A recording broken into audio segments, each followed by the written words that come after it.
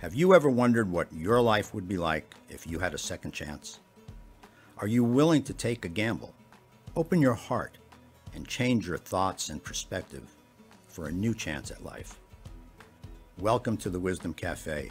I'm your host, Arthur Tassinello, a relationship and leadership coach and mentor.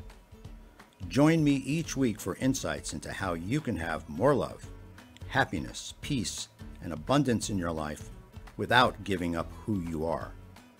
Know that you are powerful and you are the governor of your life. So listen, learn, and leap into a better future.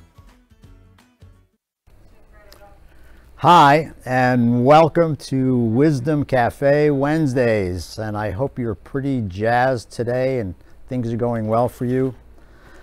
Now, the reason I do this is because I want you to join me on a journey of investigation, a journey of understanding who you are and getting to know yourself better.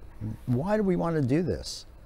Well, the more you get to know yourself, the deeper you go into finding out who you are, the better your life will turn out because you understand how you operate.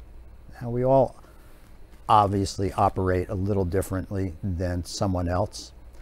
I was talking to a gentleman just a little while ago who was on the Brooklyn Café show, and we talked about our mindset and why we do the things that we do. Now, he has a business where he helps people get healthy in lots of different ways. But how do you engage somebody to become healthier or to become healthy if they don't understand why they want to do that? Now, you could say, well, health, that's everybody knows that's important, but a lot of people want the instant fix, and that, which kind of brings me to the impatience of who we are. In today's world, with all the social media, we are dividing our attention between so many things that we want the instant fix.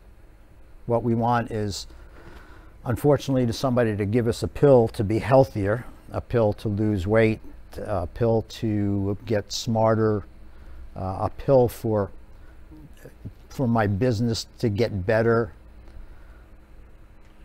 We're promoted these instant fixes through all the commercials on TV, that if you take this, you'll be better. If you take that, you'll have a happier life, and so forth. But there is something that says that to do these things, to be healthier in mind, body, and spirit, you really need to go deep. My first book does talk about going on a personal journey of self-discovery and transformation, because it's only through these struggles and these experiences that you can discover ways to enrich your life. And it is true. I know that for the past, probably 4 decades for me, it started out just wanting to not have difficult relationships, not to have arguments. But it doesn't happen just because you say you don't want that to happen.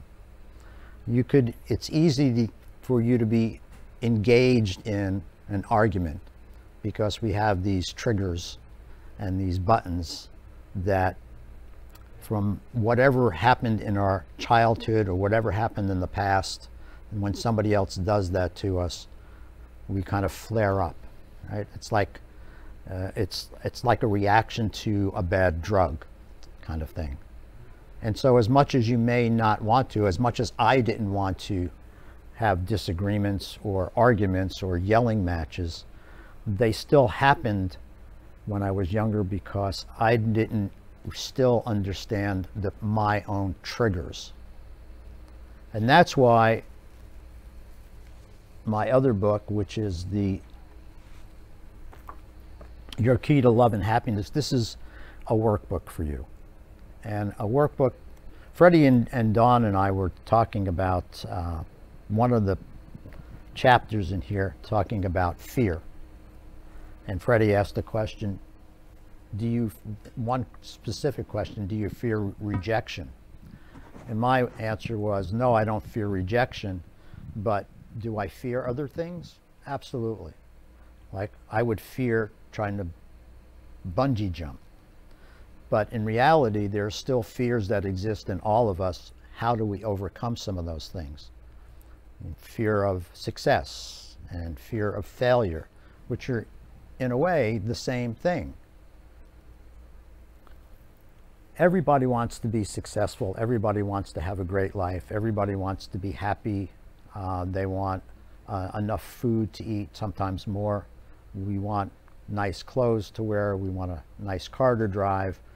We want a house, and maybe a good-sized house. Maybe we want two because we want a vacation home. We want all those things. But the fear part of us can get in the way of obtaining or getting those things.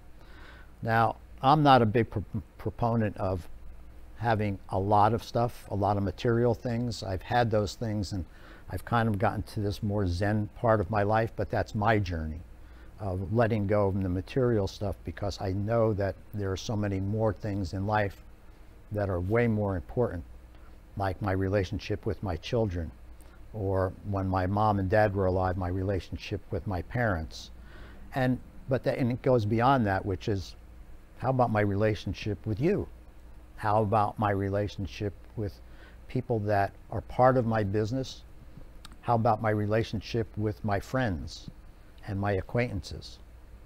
So I'm more invested in understanding me from the aspect of, hey, how do I become a better person and more understanding and more caring and more loving? Like you, I get a lot of emails every day. And I'm not going to tell you who this is from, but I find it interesting because every day I get an email, and some of the things that are in the email are very, very interesting. Because how about this? 9 things successful people never do when setting goals. How about 8 ways to know if a man is emotionally unavailable? Or 11 things genuinely nice people do every day and they don't realize it. Or 10 phrases great conversationalists use. What I'm getting at is this need for instant understanding or instant fixes for things. Isn't it nice that, oh man, I can fix my relationship by knowing these 9 things, or these 8 things, or these 7 things, or these 12 things? Unfortunately, life doesn't quite work that way, does it? We have to get to know ourselves and how we operate. You'll probably find that the way you operate is very indicative of your relationships. If you look at your more significant relationships, maybe with someone that you're married to, or that you're dating in a long-term relationship, or with your children, or with your parents or other family members, you get along with them in a way that only you can get along with them. And maybe you don't get along with them. What I'm getting at is, who are you? Who are you behind the scenes? Who are you deep within? We don't always want to go to a therapist, but I think we all need some type of therapy. We don't want to be with psychologists. We don't always want to reveal ourselves to everybody because we think that maybe we're unlovable, and maybe we just don't do the right things, and maybe that's true. But how do you get through that? How do you figure that out? And do you want to figure it out? It's easy to say, yeah, I want that, and again go back to maybe this 8 habits that make you truly dependable, or 11 signs you have a playful personality. I mean, if you went through all of these things, it would take you some time, but then you want the instant fix, right? You want to have that relationship with your significant other to magically just be better. there is your part that you play in that relationship. And some people will call it a 50-50, but I would say that your part in the relationship is 100%. It's not just 50%. You have to give 100% to that relationship, no matter if it's with your boss or your peers or your subordinates or your friends or your family or your acquaintances or your kids. 10 things that can make a big difference in your life. How's this? And this is true. So I'm going to read this to you. I like this a lot. One is getting enough sleep. Are you staying up late at night and watching those TV programs that get you all excited and then you don't sleep well? You don't get 7 or 8 hours of sleep. Some people will tell you that I can get by in 4 hours, but I guarantee you that's affecting their health. How about getting out into nature?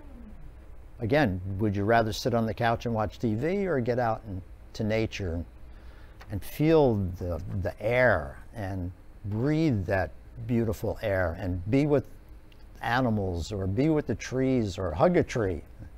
Maybe you're not a tree hugger. I am. How about some exercising? Or, and this is a great one, disconnecting from technology. How many people have you found, and this may be you, on their phone, walking down a street, and they walk into somebody, or could be worse, they walk into the street and get hit by a car? Now, any of these things are possible, but technology seems to, while it can help in many ways, because you have instant access to a lot of information and can help you make better decisions, but the whole social media part of watching cat videos and dog videos and stupid videos, whatever they are, it's a time suck. And it takes away from you having real time, either with yourself or with your children or with your significant other.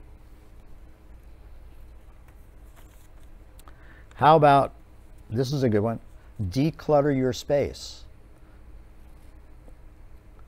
They say a cluttered space is a cluttered mind. That I might agree with that, but it may be true and may not be true for some people. And this one I really, really love is practicing gratitude. So gratitude, what is that? Gratitude is just being thankful for what you have in your life. Now, that's a general statement. And of course, there are people out there with some real hardships. I get that.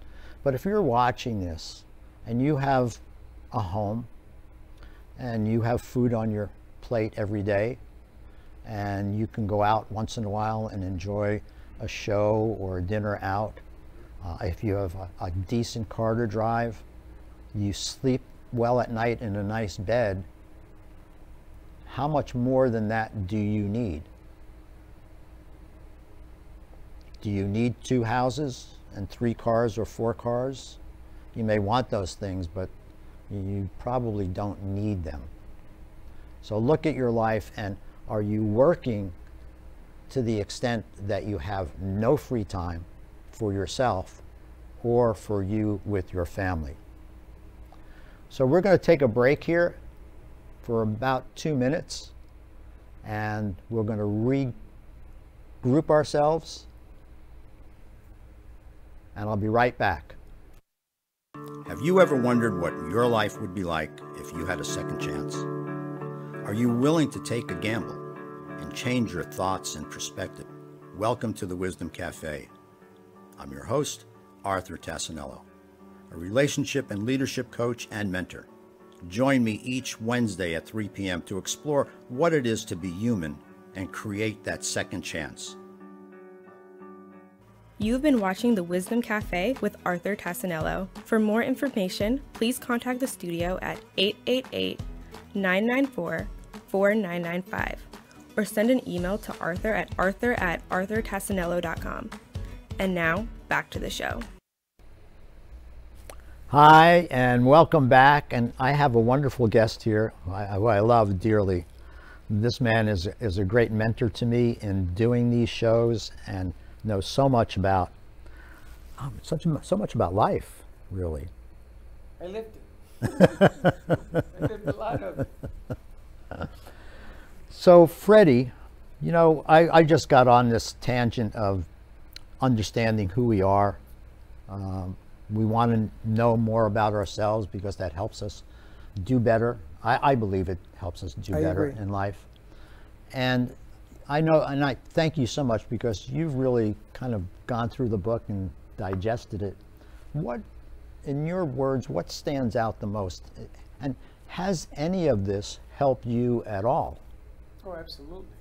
As a matter of fact, I say to you guys this afternoon when we were doing our show that I always open up to a section. And in the section, it opens up always to something that I can relate to. This one now is respect. And then what Arthur has done with this material is that he poses questions for you to ask yourself. I got to tell you, you can't hide from the truth. You know, you can make believe about a lot of things in life, but you can't hide from the truth. And if you want to be successful, you have to ask yourself some deep founding questions. And I mean, you got to ask yourself all day, how do you get better? And this book will open up pathways to yourself. That's what I love about this thing. I believe this should be in every school in America. I believe that too. And maybe with your help, it'll get there. You're the author. I think you should get this book, try it out, and then when you finish with it, give it to somebody else. Yeah, absolutely. And again, I always stress this. The book is for you. It's not to do with somebody else, because I have found that unless you're in your own space, reading the questions and answering them 100% truthfully for you, and no one else is looking over your shoulder, and you don't have to make believe that the answer that you're giving yourself is for somebody else. The answer is for you, because you have to be honest with yourself. That's what I've done for decades now. Going deeper, I've lied to myself in the past about a lot of things, but the deeper I went, the more clear I got about who I am and how I show up in life. And more than anything, for me, is I want to show up as a good person, because I genuinely want to be a good person, and I want everybody to love themselves and love other people. True that. True that. Well said. Yeah. I use the material a little bit different than Arthur. We have producers that come in from every facet of schools all over the country, all over Florida anyway, some from different states as well. We've had Arizona, we've had New York and everything else. And these kids come in here, and when I see them, I see prizes. I see that they can accomplish anything and everything. If I had been given the opportunity, I want you to come into some scenario like this, to meet people, to learn from people, to talk to people, I would have said to myself, man, what an experience. And my son, Gio, who's now 30, or 29 or 28 around there, Freddie's 30. You don't know how old your son is. I don't. 'Cause that's the number. But even he sat down the other day and says, man, I got to tell you that, not for nothing, not because I'm your son. He says, but the producers are lucky because they get to work in an environment that you only read about in school. Right. And then some. Yeah.